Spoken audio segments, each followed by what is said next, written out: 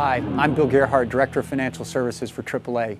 In this video series, I'm discussing how to save for retirement using IRAs.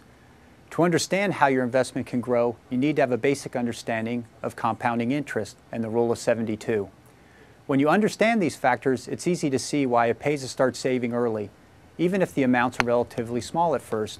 You'll also see why it's important to search for the highest, safest yield on your investment.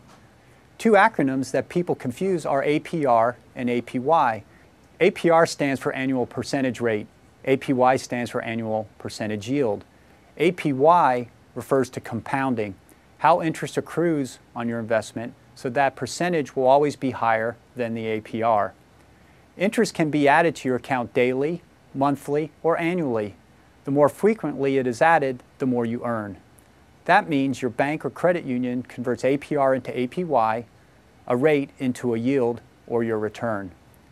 When you analyze investments, make sure you're comparing apples to apples, APY to APY. You can also get a quick estimate of your IRA's earning power by using the rule of 72. This rule allows you to calculate how long it will take compounding interest to double your original investment.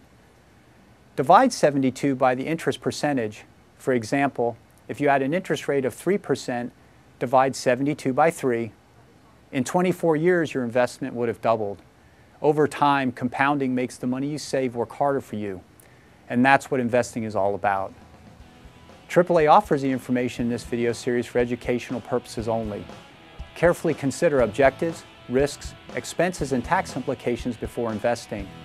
I hope these videos will help you plan for retirement using an IRA. Thanks for watching.